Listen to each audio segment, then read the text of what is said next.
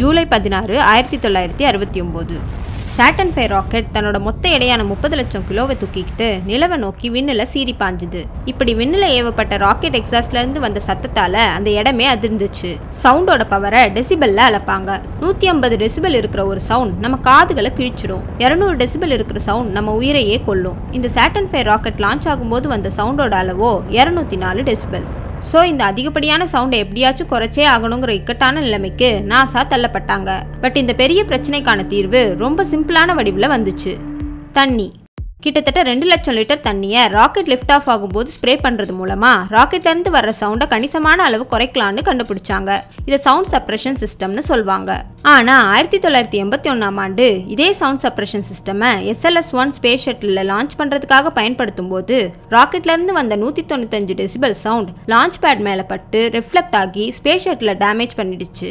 அதுலேயும் முக்கியமாக ராக்கெட்டோட thermal protection டைல்ஸை damage பண்ணிடுச்சு. விண்வெளியிலேருந்து வர்ற எரிக்கற்கள் பூமிக்குள்ளே வரும் போது காற்றோட உரையறதுனால எரிஞ்சு தூசியாகி காணாம போறத நம்மள பல பேர் பார்த்திருப்போம். இதே போல இந்த ஸ்பேஸ் ஷட்டில் விண்வெளிக்கு போயிட்டு பூமிக்கு உள்ள வரும்போது எரிஞ்சு சாம்பலாகாம காப்பாத்துறதுக்காக பயன்படுத்துறது தான் இந்த thermal protection tiles.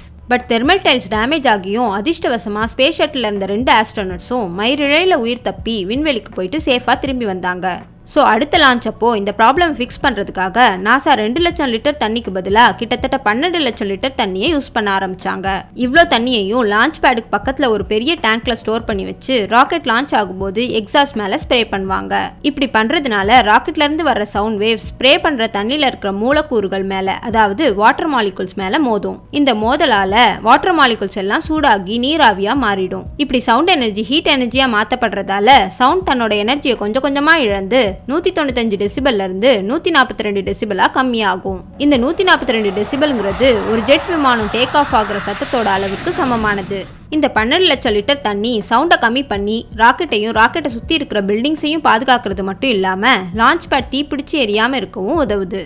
ராக்கெட்லாம் lift off ஆகும்போது வெள்ளையா மேகமூட்டம் மாதிரி புகை வர்றதை பார்த்துருப்பீங்க.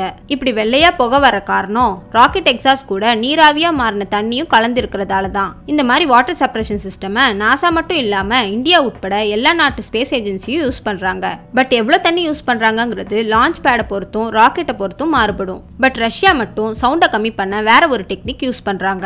பைக்கனூர்ல இருக்கிற லான்ச் பேட்ல இருந்து தான் ரஷ்யாவோட பெரும்பாலான ராக்கெட்ஸ் லான்ச் பண்றாங்க.